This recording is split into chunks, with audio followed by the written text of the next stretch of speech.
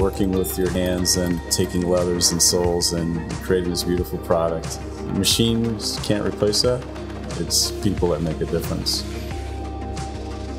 There's about 136 steps in order to make a pair of Sperry shoes.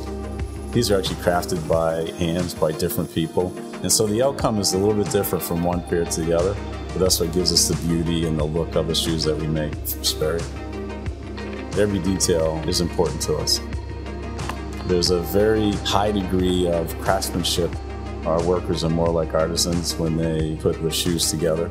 And hand sewing is a trade that goes back now for over 100 years. And it takes many, many months to perfect this process of taking needle and awl and punching a hole and stitching them. I mean, hours of time needed to make the best pair of shoes. Some people think that shoemaking is a dying art. Thank God we still have companies who really care about this type of production and the things that we do, and they want us to continue in this really traditional footwear making.